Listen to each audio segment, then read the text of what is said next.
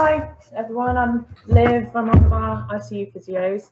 I've probably worked here since about July now.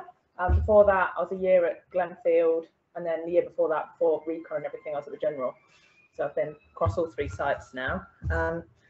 So I've done a bit on like chest clearance, and I think it's more the clear way that you guys aren't too familiar with. So I thought I'd focus a bit more around that today. So understand what like the chest physio part is, what we're trying to achieve, and the different techniques that we use to clear chests. So I thought, what are rest physios good at? So to simplify things, there's only ever like 4 problems that we look at or treat.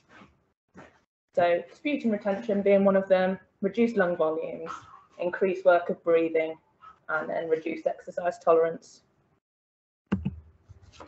These are some of the things that we don't have an awful lot of stuff that we can help with. So things like pneumothoraces, pleural effusions, any edema, diaphragm splinting, so like big swollen abdomens, and their work of breathing's gone up because of that. Not a lot we can help with there. And then, although I do consider myself as a bit of an all-round physio working on ICU, your dodgy ankle or shoulder, if you please go to the physiotherapy department or use that email to refer yourself there. I will not give you very good advice. So different things we might do for each of those problems. So things like sputum retention, optimizing that patient. So humidification and nebulizers. Movement and exercise would definitely be the first port of call. We want these people and everyone on ICU to be up and out of bed as soon as possible. So you might see us shake people's chests and things. So we call those VIBs. Something called bubble PEP. So PEP is positive expiratory pressure. And essentially all we do is get them to blow through a straw into some water.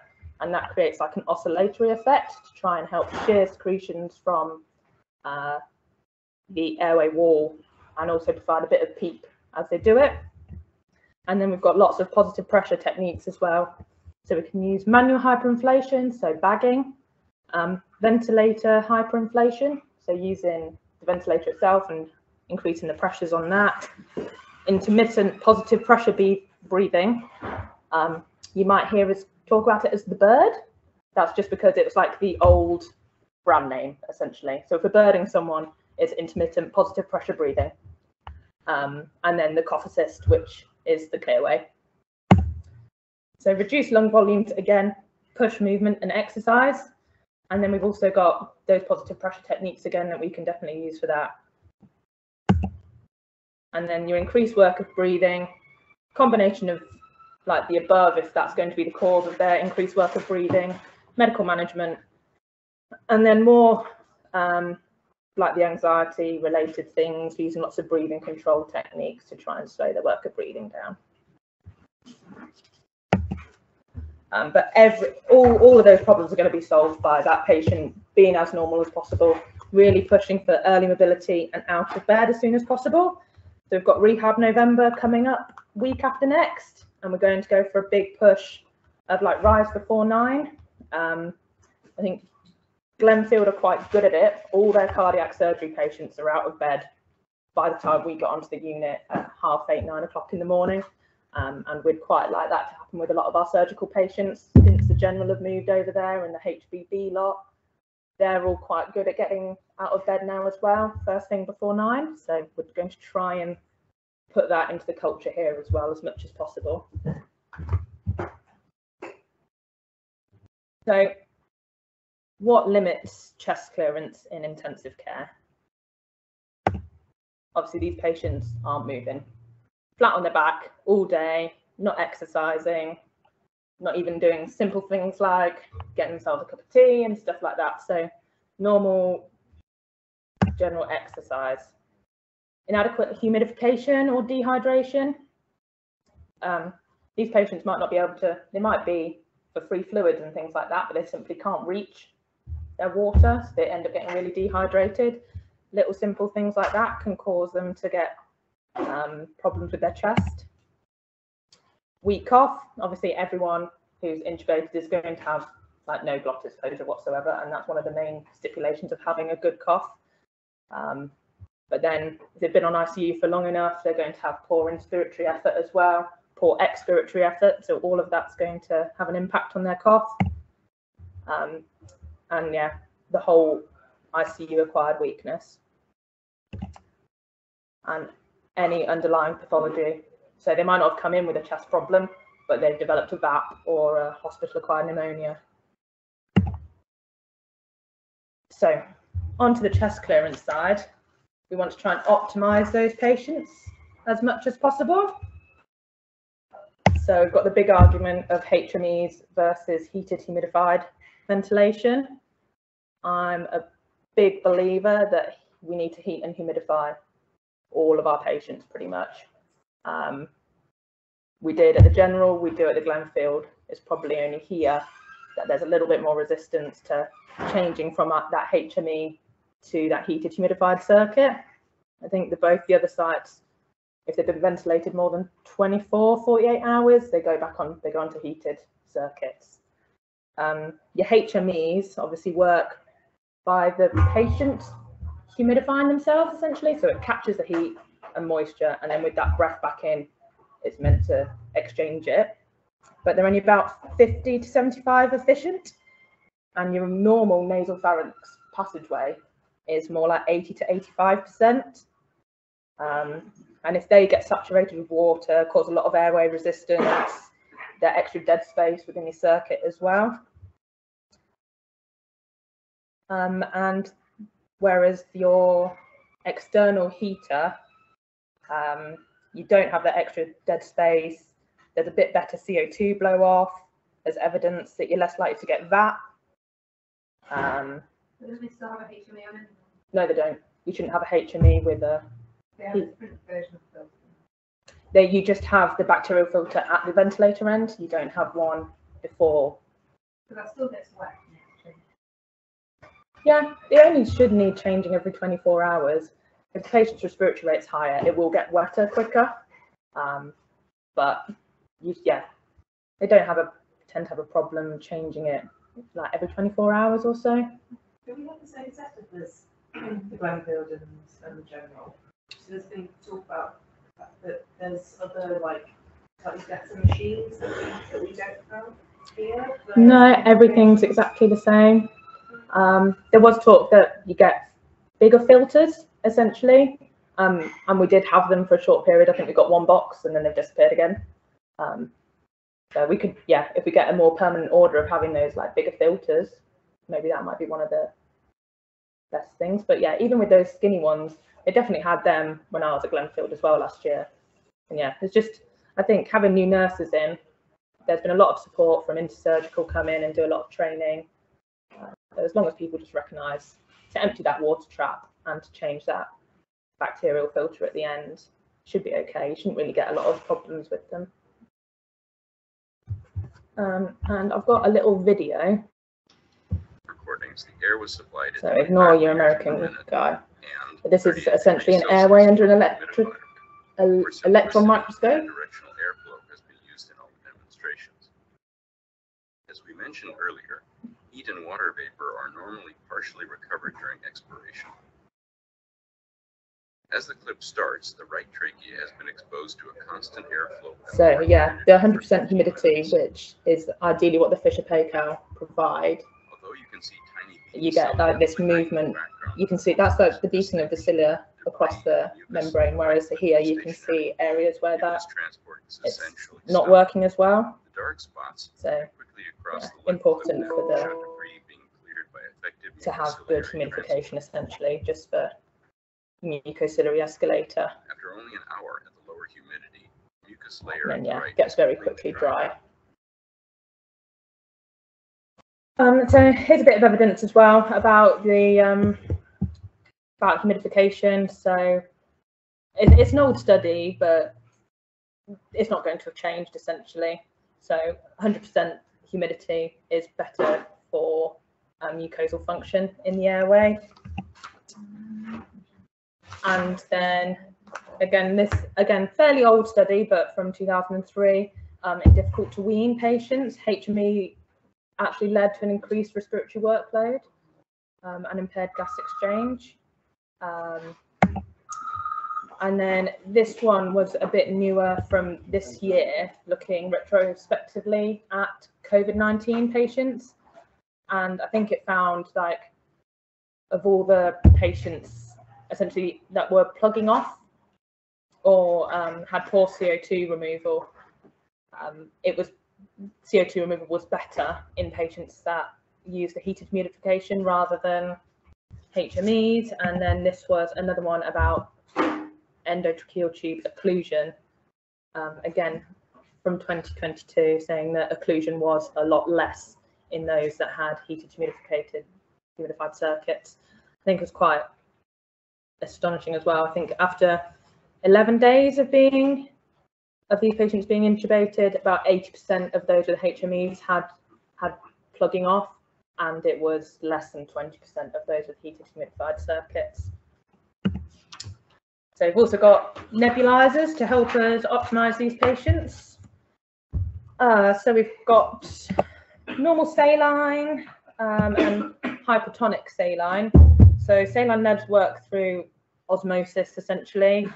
You're meant to increase the amount of sodium in your airways to attract more water into your airway to try and get rid of those secretions and make it easier to cough out. So obviously with those hypertonic salines, you get a greater osmosis gradient, so more water. So you should, in theory, get more clearance. Bronchodilators, so things like ipratropium and salbutamol. DNAs, which we won't use at all really on adult intensive care unless we get a CF patient. It's only licensed in CF patients, and just because if you gave it to a normal patient, it would just send you secretions to water essentially. And because they've got such thick, salty secretions essentially, that it works in those patients. And then things like acetylcysteine and carbocysteine, the mucolytics, but obviously carbocysteine doesn't really have any real-time changes for our intensive care patients unless we're expecting them to stay for a month. So prescribing them for a short term isn't going to have a massive benefit to them. What does NAC do? I think it's more fast acting than the carbocysteine, but again, it's like a protein essentially that snips up the bonds within your like sputum to try and just break it down. But there's was it this one? Yeah, it said that actually within ventilated patients there wasn't a lot of difference between NAC versus normal saline. So actually it's better off using hypertonics with those patients. But I think in the new guidelines for spinal cord injury patients, they just say to start throwing everything at all those patients. So give them NAC, give them all the saline nebulizers, give them all the bronchodilators as well. I think that guideline's going to come out in the next few weeks, and they're just going to advise throw everything at the spinal cord injury patients, especially the high level ones, just to prevent chest infections and things like that, to try and promote their secretion removal as best as possible. There's not a lot of good evidence for hypertonic saline either as a physiotherapy adjunct. I think they're running a trial at the moment in like our ICU setting. It's more done again in like those bronchiectasis patients or CF patients where all the evidence is. But anecdotally, we know that it does really help our treatment a lot of the time. So once we've optimized our patients as best as possible, our chest clearance essentially works by enhancing your expiratory flow to try and shear those secretions and move them up to somewhere where they can cough them out. So we can increase our lung volumes to help expiratory flow. We've got things like VIBs So obviously work a lot better on someone who's got a much more compliant chest wall to try and increase that expiratory flow. And then we've got our cough assist. So these are the two that you might see on intensive care. So the one on the left is the old one, and then this is the more updated one with the touch screen on the right hand side. So it's manual insufflation to exsufflation, which is just positive pressure, negative pressure. Evidence shows that like 40 to -40 has the greatest effect on clearance, but we often use like this -5 to 10 centimetre of difference to try and create that shearing effect and make that expiratory flow better, to try and move the secretions up the airway. And if we're using it with tube patients, we often need higher pressures to overcome the tube resistance. And if you're going to like work in PEs where you have tiny tubes, a lot more airway resistance, they can go up to pressures of 60, so quite high. So I've got another video. So this, I did this with Simon. We did a bronch and a clearway at the same time. So this is, so there's like 3 positive pressure breaths in, and then you'll see the active and negative pressure. Yeah. So breath in, and then there'll be breath out in a second.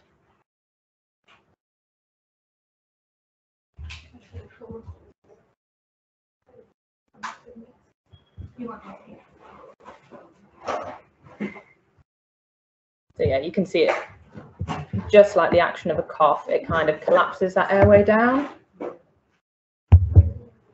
it's not, again, like the best angle, but you can see the walls of the airway collapse and obviously yield a fair bit of phlegm. So I think we're fairly progressive in how much we use the clearway on ICU. I went to a course a few weeks ago and they were talking about actually units have access to them but don't use them on ventilated patients as much as we do. So I think we're fairly good at recognising what patients need it or would benefit from it. And yeah, this is just, again, another study that suggests that we just need to use those slightly higher pressures for patients who are, again, intubated or tracheodented, just to overcome that tube resistance. Because yeah, if we use that same +40, -40 as we would with someone with a face mask, it just doesn't yield like the same expiratory force as if we did. And then evidence that it reduces incidence of VAP as well. So if we use it as a more prophylactic technique as well, we could help reduce incidence of VAP in intensive care. So obviously there's some contraindications of when we don't want to use it: undrained pneumothoraces, pneumomediastinums, acute bronchospasms, cardiovascular instability, hemoptysis, high intracranial pressure, any surgical restrictions. I wouldn't say there are many. I used a cough assist on thoracic patients before who still have pneumothoraces and things like that, because they've got that drain in, it's bubbling, and we can still use it. I'm normally quite happy. Use them on our esophagectomy. We could do, but I suppose it's up to the surgeon. Yeah, we could, but they just don't. Sometimes people start wondering when they think they can release them online. Yeah, I think they tend to use more like the positive pressure stuff in a lot of other trusts. So Claire, who's come over from Nottingham, she tends to like use intermediate positive pressure breathing with an awful lot of their Ivor Lewis's. We don't, obviously, we try and exercise them as much as possible here, but we could be burdening them as well. But it's up to the surgeons, I suppose. The only main one is if you've had lung transplant and things, because they're at risk of like the anastomosis of the lung. Yeah, and when we've had pneumonectomies at Glenfield as well, that stump on the end of the bronchus that they've not wanted us to obviously disrupt with using a lot of positive pressure. Cavitating lesions, and then obviously like big bulli that we don't want to use it for. So any questions, you can turn the machine on and have a little look at what it does and things. How often do we replace that? How often should we?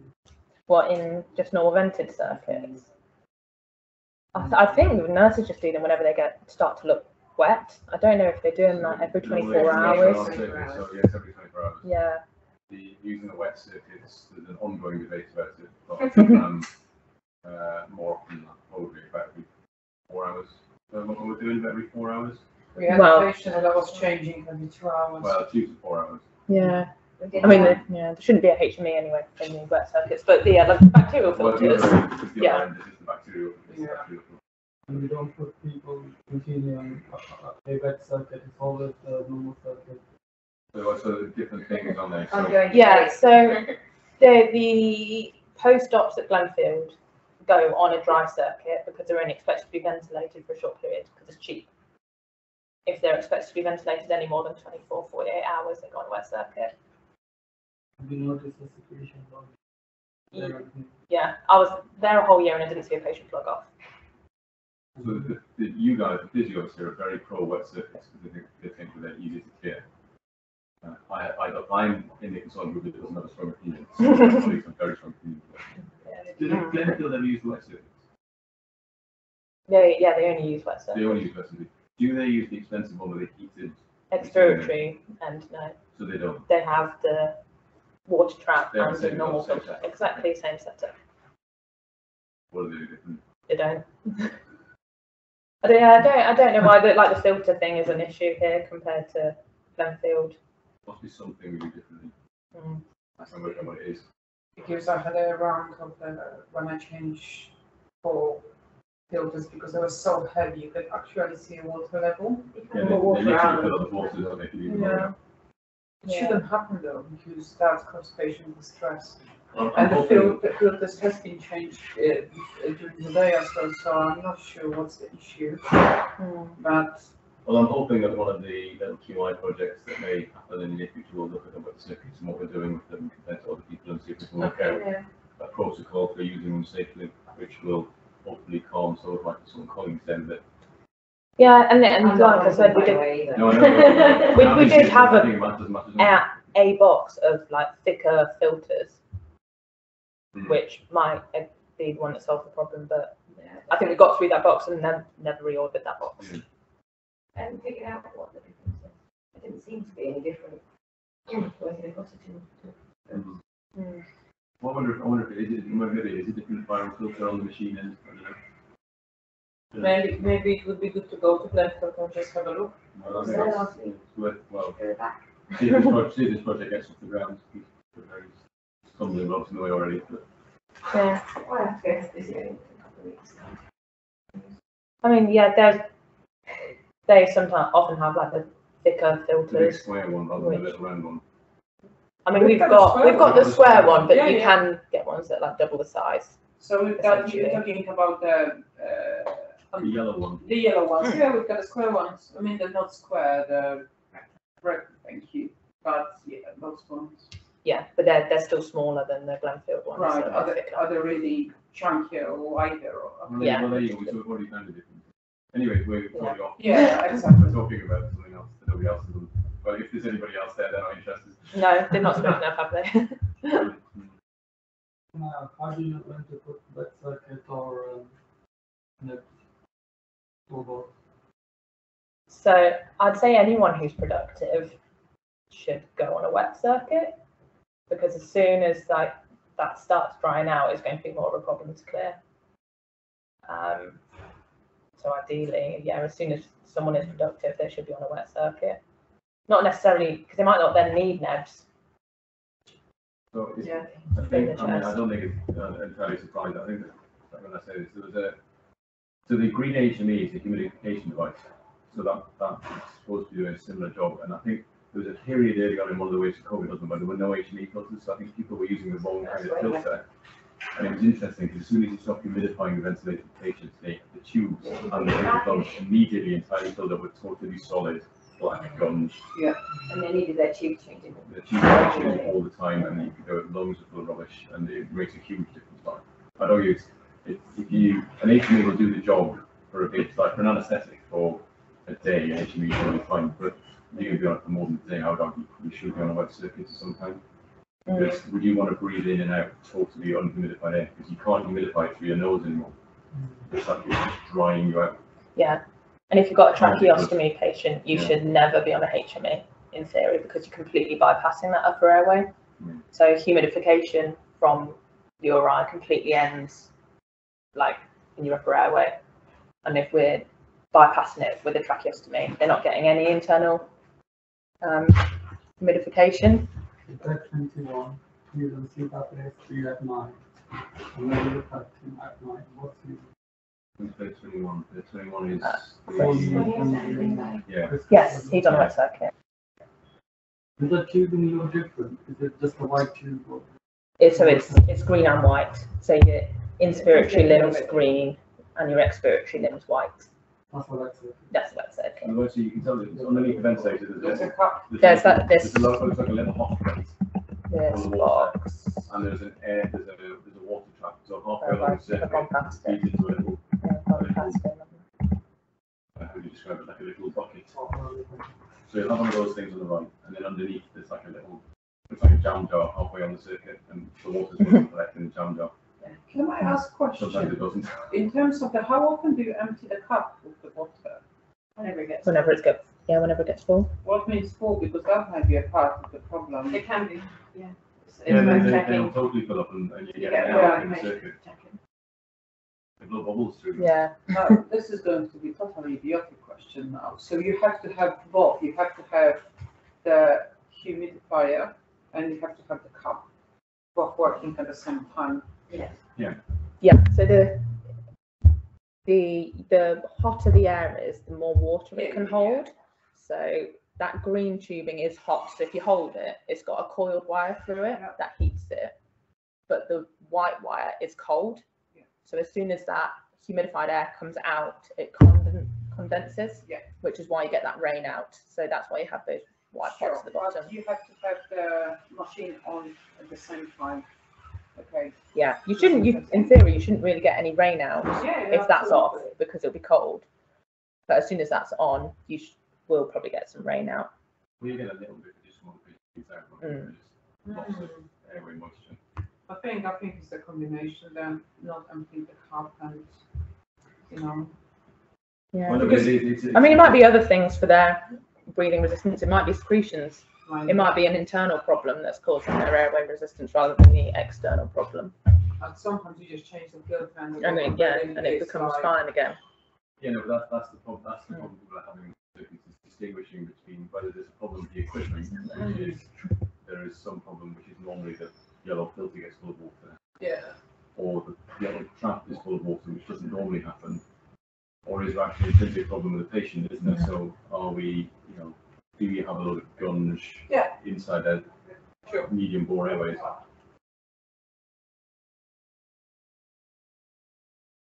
Can I just ask, is there any, do you prefer a particular, say, no, in terms of percentage?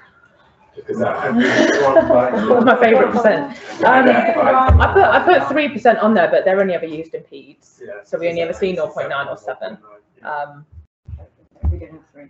Yeah. We never use 3, If I'm on call, everyone's getting 7%. Well, I think a lot of people on our side will argue 7% makes you cough, which is what it's for. 0.9% makes you feel better. Doesn't make the patient feel better, it makes you feel better. It's just, And also, I'm doing something. If they are on a wet circuit, they're already 100% humidified, so there's no point in giving them all 7. But 7% then is to make you cough. Okay. It's an irritant. That's why you need something small as well.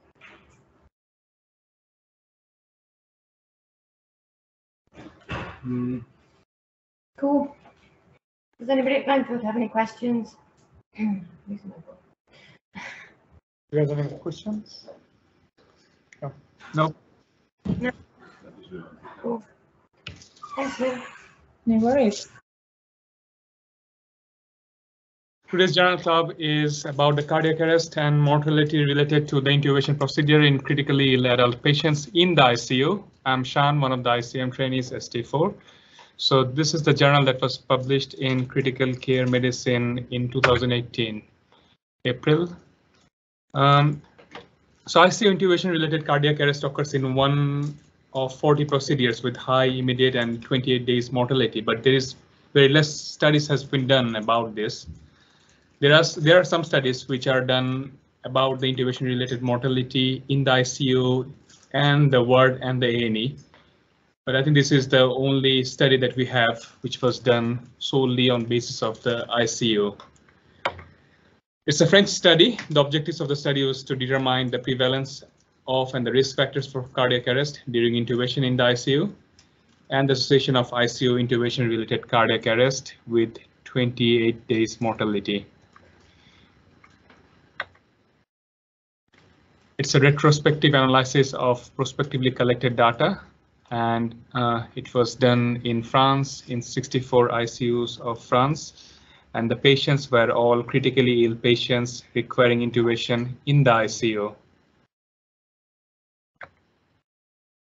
The inclusions and exclusions criteria. The inclusions are all the intubation procedure, patients with age more than 18 years and older, and performed in the ICU. Only in the ICU were included in the study.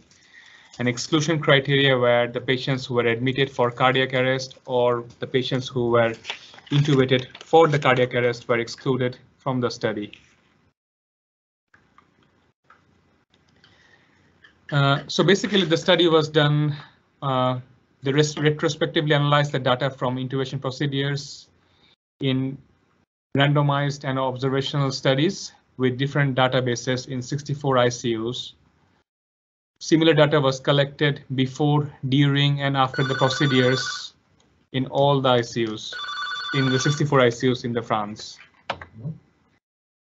So the primary outcome of the study was cardiac arrest was defined as asystole, bradycardia, or ventricular dysrhythmia with non-measurable blood pressure during or within the 5 minutes after intubation, requiring CPR. The secondary outcomes were cardiac arrest without return of spontaneous circulation, severe and moderate complications related to intubation, and long-term outcome, which are the mortality rate of patients suffering from cardiac arrest at day 28 and the length of the ITU stay. The severe complications were defined as severe hypoxia, which was defined as saturation falling less than 80% or decrease in the saturation more than 10% in case of maximum saturation before the intubation was less than 90%. Other severe complications were severe cardiovascular collapse, which was defined as systolic blood pressure of less than 65 mm of mercury, recorded at least once, or less than 90 mm mercury lasting for 30 minutes despite giving 500 to 1 liter of crystalloid fluid bolus, or decrease of systolic blood pressure of more than 20% if the blood pressure was less than 65 mm of mercury before intubation, or requiring introduction of increasing doses of 30% of vasoactive support. Cardiac arrest and death during the intubation. Moderate complications were considered in the study were difficult intubation, which was defined as more than 2 attempts, severe ventricular or supraventricular arrhythmia requiring intervention, esophageal intubation, agitation post-intubation, pulmonary aspiration, and dental injuries. So this is the flow of the study. So in the 64 ICUs of the France, the amount of patients that they initially studied was 1,918. Out of 1,918, around 71 patients were excluded because they met the exclusion criteria. Either the 71 patients were admitted for cardiac arrest or was intubated for cardiac arrest. So they were excluded from the study. Included patients were around 1,847 for the analysis. And among this 1,847, around 2.7% patients, which is around 49 patients, had cardiac arrest related to the intubation. And among these 49 patients, 14 patients didn't achieve any ROSC, but 35 patients among these 49 patients achieved return of spontaneous circulation. And when you see all these 35 patients who has achieved ROSC post intubation cardiac arrest, among these 35 patients, 22 patients died on day 28 mortality. So overall, day 28 mortality was around 73.5% among these 49 patients who have survived, who has sustained cardiac arrest during intubation. They've considered some patient factors for the study. Important patient factors was the age. So the median age for the patients who had cardiac arrest during intubation was 67, and the median age for the patients who didn't have cardiac arrest during intubation was 62. Obviously, they also found that the patients who was more than 75 years old didn't do very well who had cardiac arrest. Other important characteristics was the high BMI in the study. So the patients who had high BMI didn't do well during the intubation, or probably who had cardiac arrest didn't survive after the cardiac arrest during intubation. They have also considered the reasons for intubation, like the coma, shock, extubation failure, how much was the saturation before the intubation, whether the patient was any vasopressors or any hemodynamic support. Other characteristics that they have considered during the study was who was the intubator. Was it the anesthesiologist who was the intubator? What drugs that they have used during the intubation? What muscle relaxant they have used? And the Mallampati score for the assessment of the airway.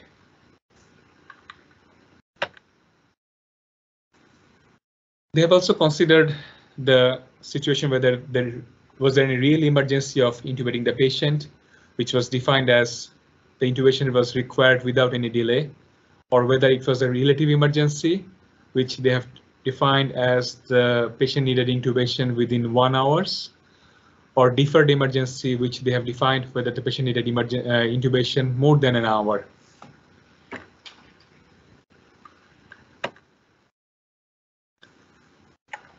So regarding the outcome, we can see that there are several factors that they have discussed whether it is implemented in the study. They have said that there's 5 factors that mostly was included that can be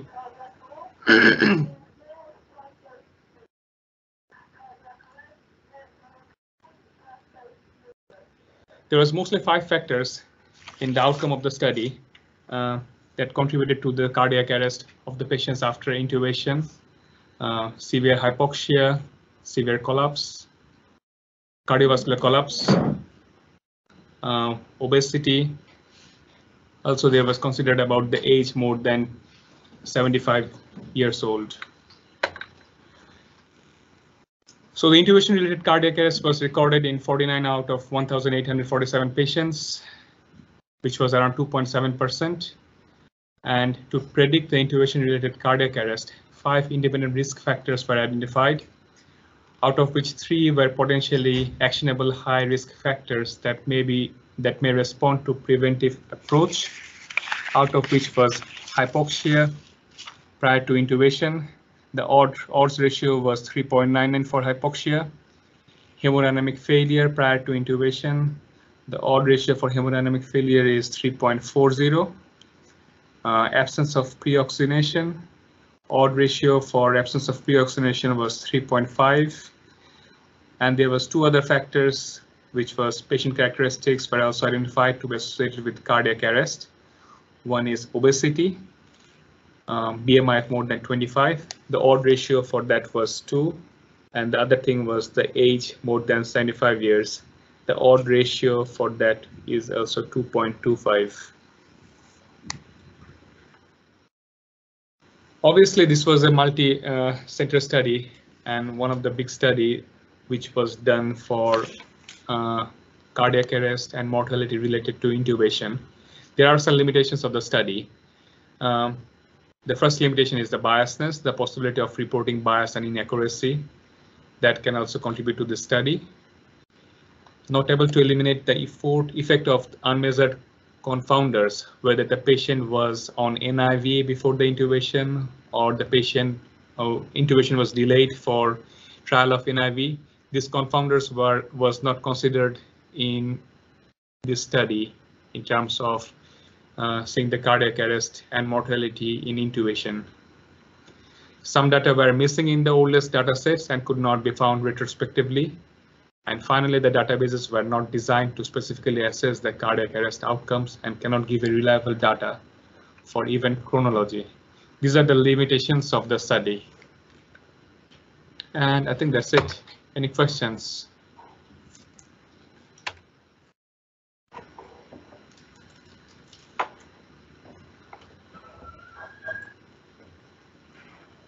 Any questions?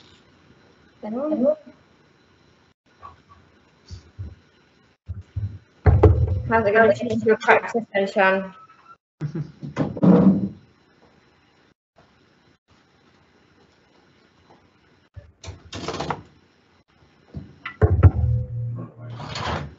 Okay. Shan? Sorry, say that again. How's it going to change your practice? So as they have mentioned, there's 3 factors that we can address. Pre-oxygenate properly before the intubation. Reasonable, yeah. Managing the hemodynamic compromise. So we have to optimize the blood pressure before intubating and prepare for the inevitable if the blood pressure compromises. And other thing was the hypoxia. We have to prevent hypoxia before intubating.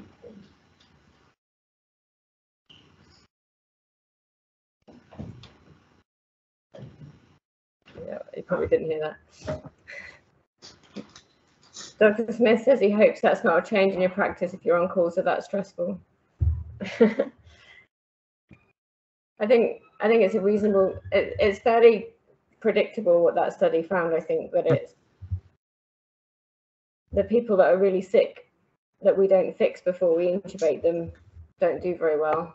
I guess. And yeah, we can try and optimize it. There are situations where we can't stop them being hypoxic because they won't stay still long enough, or that's why they need intubating, or we can't fix their blood pressure. But I think it's definitely worth trying to make it better if we can. Cool. Thanks for doing that. Thank you. Is there anybody still there? Or has everybody buggered off and left you? I'm just going to share. Oh, or I'm not. There you go. So you should be able to see the feedback link. Oh, damn it, I stopped sharing it. You both got it. No, hang on. I stopped sharing it by accident. Press the wrong button. 21st. Don't fall over. Okay. I think I'm profoundly unconscious, so I'll have to do tomorrow's on call. So if people would like to fill in some feedback, you'll get a nice certificate for it. And Shan and Liv can get a certificate as well. I think important things with those European studies, especially on survival intubation, is that they don't have really the spec forms. No, they don't seem to do that. And everyone is for intensive care and for tubing, and there's no discussion between the families or patients themselves to, express the wishes. So they're always skewed, looking from the perspective of the person practicing in the UK. But I suspect for the other intensive cares, Europe-wise and worldwide, the data is quite reliable.